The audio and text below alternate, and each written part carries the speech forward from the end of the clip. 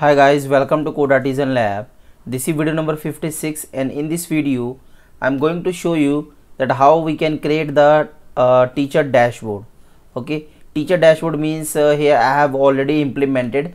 I'm going to show you that how I have implemented. Okay, so I will go through step by step. So first of all, this was, if you see that before that this was empty. Okay, so I have created mainly that first of all I have created the three methods in the model.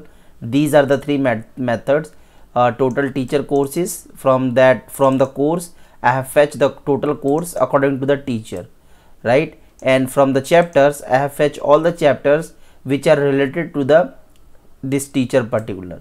And of course we have fetched the and from the enrolled students I have fetched the student list where the teacher is the related to particular course, right? Particular or whatever the course the teacher is related. Okay, after that I have created another serializer, teacher dashboard serializer, and in this serializer I have passed these three functions from the model, this teacher model, and I have passed these three functions, right? And then I have created the view.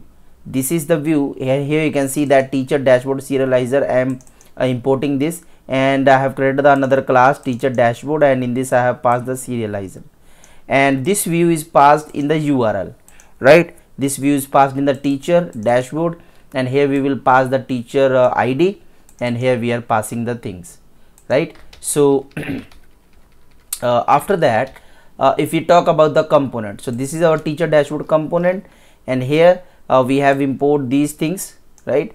And we have created the user state. We are importing the teacher ID from the browser, right? And we are calling this URL. Okay, this URL we are calling, and after that from this URL we have data, and we are fetching the data in the card method, in the card component here. Okay, and when we have data, we can click on this and it will go to the that particular sections. For the chapter, it is not going to the all chapters because we didn't created the all chapter page. It will go to the course page, and you can go to the add chapter, or when we click on this Django full course, it will go to the chapter detail, right? So we have completed the teacher dashboard. Okay, so now we can move to the student dashboard. Okay, so yeah, so I think we have fair enough things in the teacher dashboard for the learning purpose.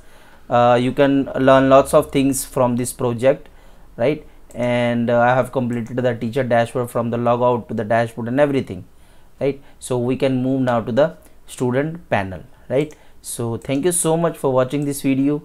If you have any doubt, any query, then please ask. I am available to answer your query.